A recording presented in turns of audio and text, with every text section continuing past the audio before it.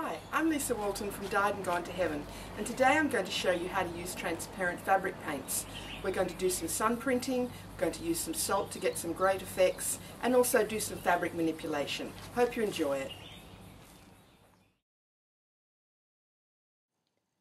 These are some of the transparent fabric paints available on the market today. Any of these products will give you similar results to the techniques that I'm going to show you now.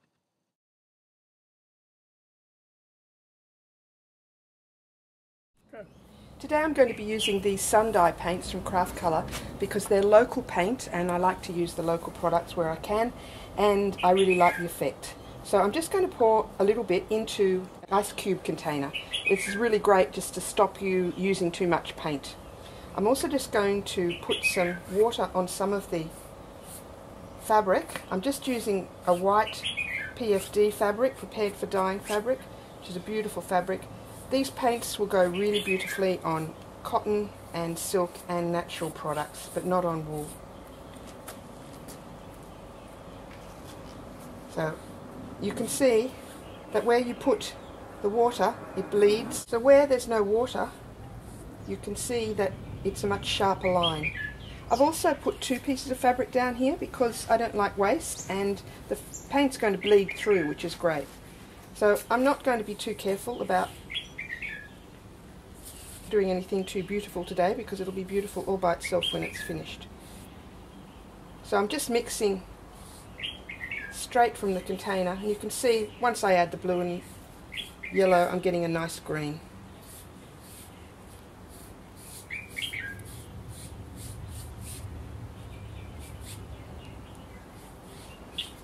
The more water you use, the paler the colour.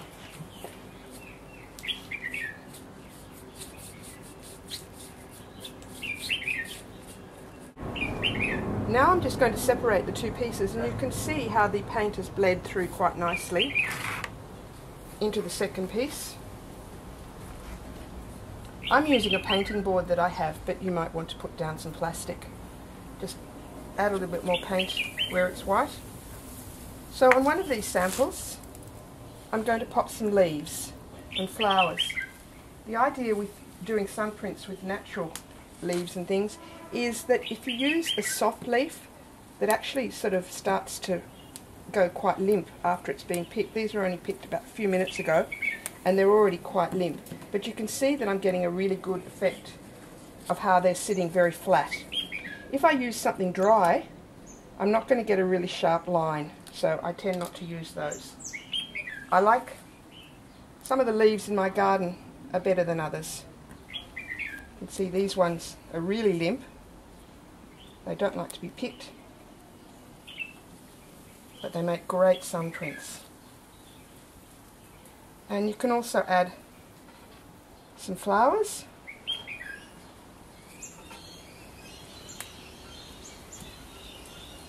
And these ones are a bit dry as well. You can see that they're not quite sitting as well. You might like to try for a day when it's not too windy. There's a little bit of a breeze coming up here. So that's another reason why it's nice to have things sticking down. This is a really nice placemat that I found in a store somewhere. I really like it. I love the shapes. They're great for quilting designs. And you can put this on top of your wet fabric as well, and this will also create a really nice sun print.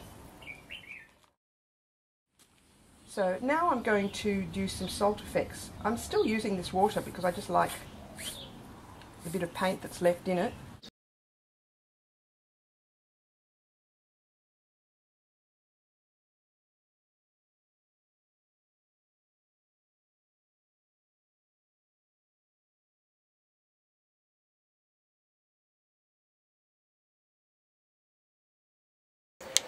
And I'm now just going to separate them. So again, I've got two pieces. If I want to add anything,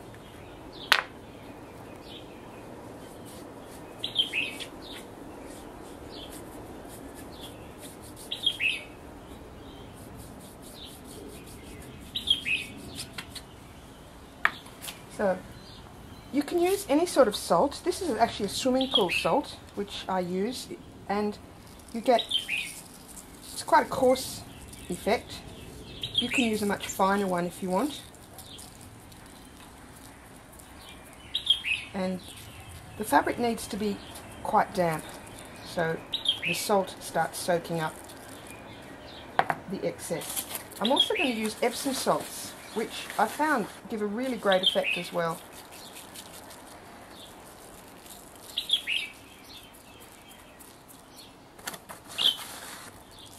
And we can just leave them now, and as they dry, the paint will be drawn towards the crystals, and we should get a beautiful effect from that as well.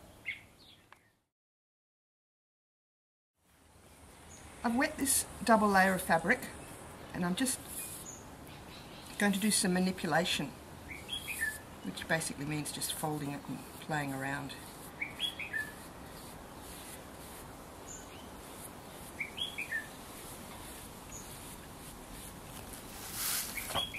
I've deliberately used transparent paints for today because they work best with sun printing. I'll play around with some opaque paints on another day. Show you the great things that they can do. You can see I'm not putting too much thought into it. I just want to create a piece of coloured fabric. A couple of things that you can do with your fabric, again lifting it up, is I'm just going to twist this.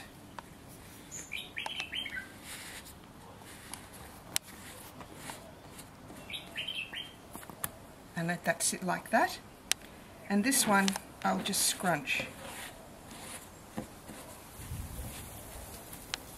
And what's going to happen is as the paint dries, it's going to be darker where it's showing, and in the valleys it's going to go lighter. So we'll leave that one to dry now. I've just moved those last two out of the way so I've got a bit more room, and I just want to show you that I really don't waste anything.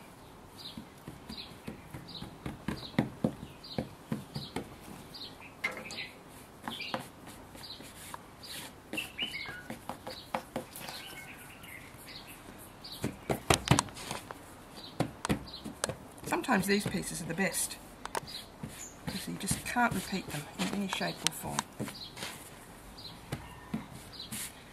So these are just sort of clean-up cloths, but you never know when they'll come in handy.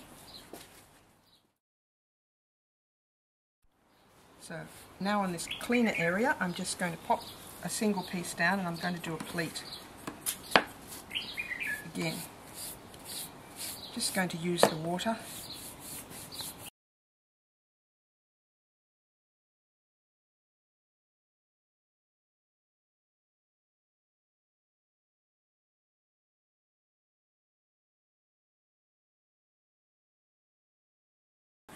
Love the way they just blend into each other. So what I'm going to do now is I'm just actually going to pleat it very simply. Let's start here actually.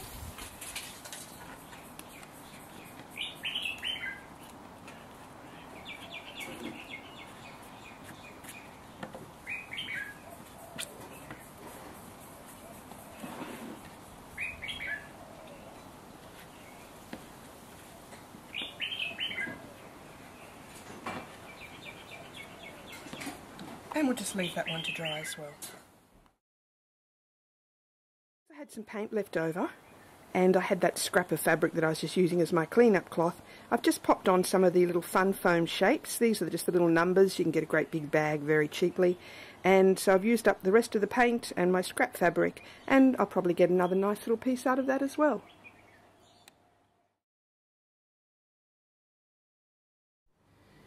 It's such a hot day here that the leaves are actually getting smaller and drying up, so I think this one's well and truly finished.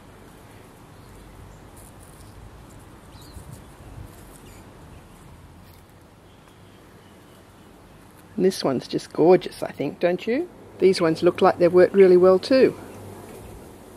And you can see here how in the high points it's darker, and then when we open it up,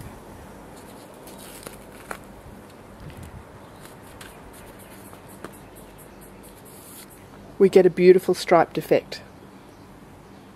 Well, these ones are working really well.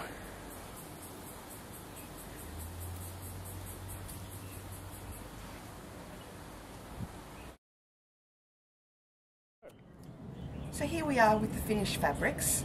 The sun's done its work. I rinsed out the ones with salt on because they do get a little bit stiff, and then I've just ironed them all. And the iron and the heat in the iron will heat set all the fabrics, and so the fabrics can now be washed, used in your projects. So let's have a closer look at them. So here's our leaf sun print, and just you can see that even on this really fine one here, you can see some of the veins. And this little pen here is a Zig fabric colour pen, and these are designed for use on fabric. And it's a great way just to add a bit more embellishment to your flowers.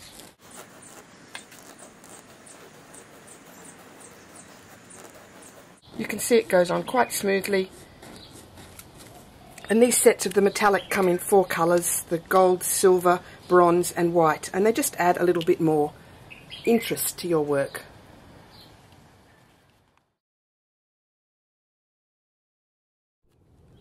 This is the sun print that I did with the placemat, and you can see it's got some really interesting lines, and they look fabulous quilted up.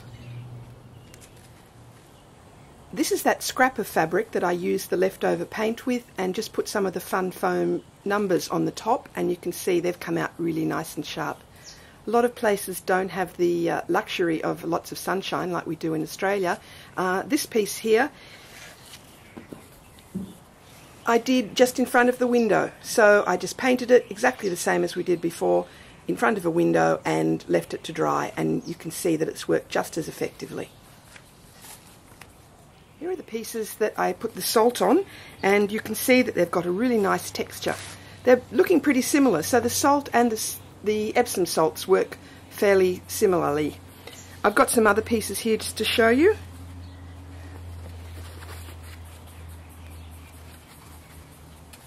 And this is my favourite. And I can see that appearing in one of my works very soon. Do you remember that simple pleated piece? Well, this is how it comes out after the sun has done its work.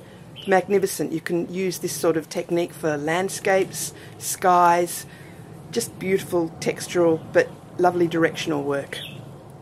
This is that first piece that I just scrunched up randomly, and this has been ironed flat, but isn't it amazing how much texture that you can see even in here? This is completely flat, but it's created a really lovely crystalline texture.